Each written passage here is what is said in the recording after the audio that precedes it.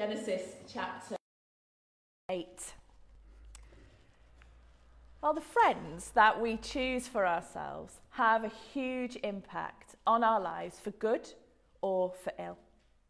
As a parent, you might have despaired to see the friends that your child had chosen as you stand by helpless, waiting for the fallout. Or you may have been delighted in the formation of a lifetime bond with someone who helps your child to be the best person that they can be. The people that we surround ourselves with are really, really important. And it's a pity that Judah couldn't see it. Now, in our chapter of Genesis today, we have around 22 years of Judah's life. It's kind of concertinaed into two sections. Verses 1 to 11 cover 21 years or thereabouts, and verses 12 to 30, just one very eventful year. And it's also a bit of a surprise to be following Judah, because in the last chapter, we were looking at Joseph's life. Now, we'll pick Joseph back up next time, but the author is deliberately laying the two stories side by side, the two people, Joseph and Judah, side by side, as potential future leaders, both of the family and of the nation. Which one of the two will be God's choice? And of course, neither looks particularly great, do they? You've got Joseph, the bratty telltale, and Judah, the callous slave trader. But both of them will change over the next few decades as God shapes them through their experiences. So let's look at Judah. Now, the first two verses should sound a warning bell for anyone who's been following the story so far.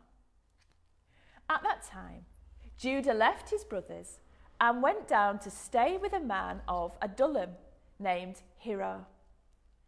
There, Judah met the daughter of a Canaanite man named Shua. He married her and made love to her. So it seems that Judah has got a new best friend, Hira. And this new best friend isn't one of God's people. In fact, the friendship moves him away from the land that God has given so far and away from God's people. He's not just moving down geographically, but spiritually as well. And then, of course, because he's not with his own people, he finds a woman not of his people and he marries her. Now, even if we didn't know the rest of the chapter, we could guess that this isn't going to end well. Well, she has 3 sons, Onan and Shelah. But they don't grow up to be fine, upstanding men. In fact, the first one is so evil that God puts him to death. Now, he must have been really evil because we've had some unpleasant types in the story so far, and God has let them live. But not He must have been wicked through and through. And his brother Onan, he's not much better, is he? Judah wants Onan to do the right thing by his brother, according to the rules of the time, and to sleep with Er's wife, Tamar, to give her and his brother children. But while Onan is happy to sleep with Tamar, he does all he can not to have children by her. Now, while this passage is often used to show that God doesn't approve of contraception, actually that's not what's going on here. The issue is far more complicated. It's a story of greed, power, and lust. Because the wealth and the power, the birthright in the family, passed down from the father to the eldest son. Did you notice the repetition as we read the passage about being the firstborn? If he's the firstborn, he's got the birthright. Now, when he died, that birthright passed on to his brother Onan. But if Onan gives Er's wife children, it would all pass to that child, that son. So he didn't want to do it. He wanted to keep all of that power and all of that potential wealth for himself. But rather than say, no, I'm not having anything to do with it, he says, fine, I'll sleep with her. And he takes the pleasure deceitfully. And it's this greed and this deception that God finds abhorrent. And so he gets rid of Onan as well. Now, of course, this leaves Tamar without a husband, and Judah is getting just a little bit twitchy. Why were his sons dying? Was it because of Tamar? Was she doing something to him? Couldn't possibly be his fault for raising them to be wicked, to not rein in their wickedness. Couldn't possibly be their faults for their bad behaviour. Oh no, it must have been Tamar. Blame the woman. So Judah engages in his own bit of deception. He'll pretend that Tamar can marry Shelah, the remaining son, but he won't go through with it. Verse 11. Live as a widow in your father's household until my son Shelah grows up. For he thought he may die too, just like his brothers. And Tamar obeys and goes back to her father's house. And all of this takes around 21 years, while Joseph, Judah's brother, is in Egypt. But it all comes to a head the next year. Verse 12. After a long time, Judah's wife, the daughter of Shua, died. When Judah had recovered from his grief, he went up to Timnah, to the men who were shearing his sheep, and his friend, Hira the Adullamite, went with him. So there's his pal, Hira, again. It seems that where Hira is, trouble follows. And it's party time, the time of shearing the sheep. And Judah and Hira pop along for the party. It's also the time when the men would visit the pagan fertility shrines to ask for blessings on their crops and their animals for the year. Now, of course, Judah should have absolutely nothing to do with it. But he's thrown his lot in with Hira and the pagans. So off he goes. It seems as if he has given up on everything his great-grandfather Abraham stood for. Now, Judah might be a faithless sellout, but Tamar isn't.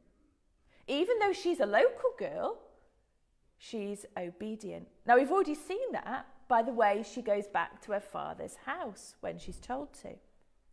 But in verse 14, we see that she is still wearing the widow's clothes. But time has passed, and she's still not been given in marriage to Shelah, though he is plenty old enough. And the way things are going, there will be no grandchildren for Judah, and the line will die out. So she takes matters into her own hands. And to properly understand what's going on, we need to know the ancient laws of the area, because they give a specific course of events if a married man should die and his brothers also die or be unable to marry her. You see, in that situation, the man's father was expected to take the widow as his wife in order to produce sons for the son who died. Now, of course, God's law won't go as far as this, but it hasn't been given yet. And there's enough evidence to say that this was the accepted practice of the time. And Judah, of course, hasn't followed it. And so Tamar dresses up as a shrine prostitute and waits for Judah to arrive. He does, and providentially he sees her there and he wants to sleep with her. Now, of course, he doesn't know that it's her because of the veil that she's wearing over her face. And I wonder if that reminds you of anything earlier in the story. Wasn't Leah's identity hidden on her wedding day by the veil that was over her face, hidden in order to pass her off as her sister? Anyway, Judah is honourable in the sense that he offered her a young goat in payment, but he hadn't thought to bring one along. So as a pledge that he will pay, Tamar asks for his seal and cord and his staff. Now, these were highly personal objects. A seal was a cylinder, a small cylinder that men wore round their neck. And it had a unique design which could be rolled onto clay to make an imprint as a signature or a personal mark. And the staff too would have unique carvings on it. It would be no light matter to hand them over. It'd be like leaving your passport or your driver's license with someone. But Judah leaves them and gets down to business with Tamar, who keeps her veil over her face. The deed done, Judah leaves, and Tamar changes back into her widow's clothes and goes back home again. So when Judah's friend Hira tries to find her to give her the goat, well, she's nowhere to be seen. And nobody knows of a shrine prostitute beside the road at Enaim anyway. So Judah decides to cut his losses and leave it there, because it would be embarrassing to pursue it any further. But of course, that's not the end of the story. 3 months later, and Tamar is clearly pregnant. Judah rather hypocritically wants to kill her for being a prostitute, but as she's being taken for punishment, she reveals the identity of the child's father. It's none other than Judah himself, proven by the cord and the seal and the staff. And at this point, he makes a staggering realization. Verse 26, she is more righteous than I, since I wouldn't give her to my son Sheila. Suddenly, he sees the way that he has behaved and is repentant. Now, we don't hear him say the words, but his actions show what's going on in his heart. He doesn't sleep with her again, and from this point, he begins to change. And strange as it seems to our ears, God blesses Tamar for what she did. She gives birth not to one child, but to two.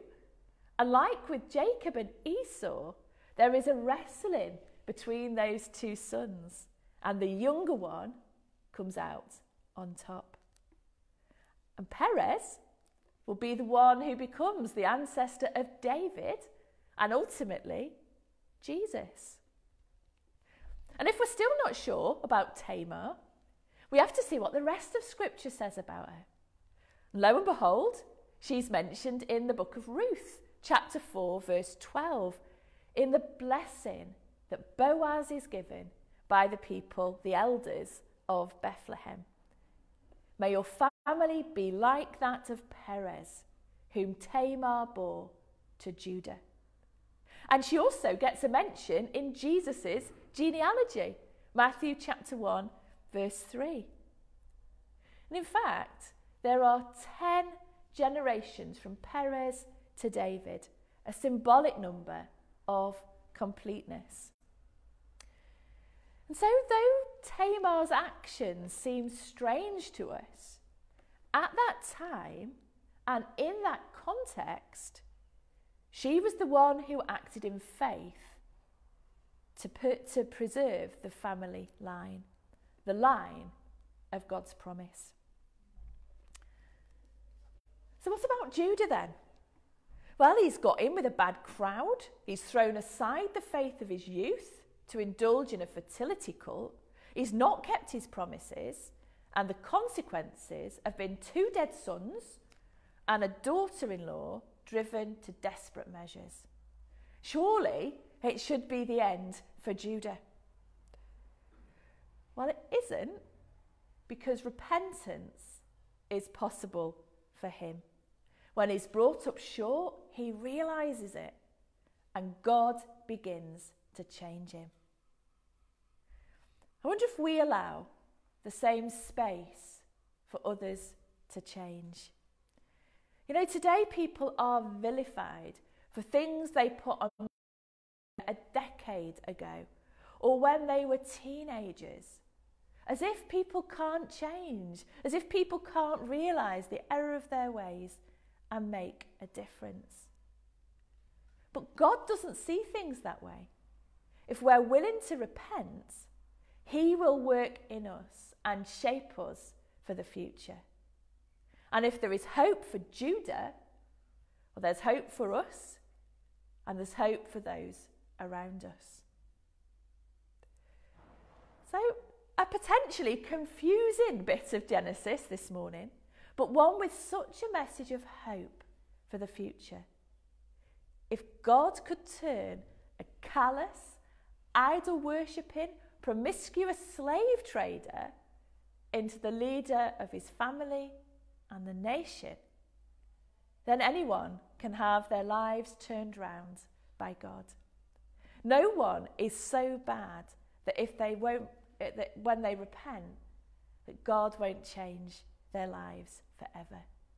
So shouldn't we show that forgiveness and give that space to others to change? Well, a word of prayer. Our loving Heavenly Father, we thank you that you took Judah and you changed him. You shaped him from the inside out and turned him into the man who would be the leader of his family and his nation. We thank you for the way, loving Father, you do change lives. We thank you for the way that you have changed ours. And we pray that you would continue to do that shaping work by your Holy Spirit. And help us, we pray, to allow others that space and that grace to change as well. Thank you, loving Father, that you don't just cast us aside.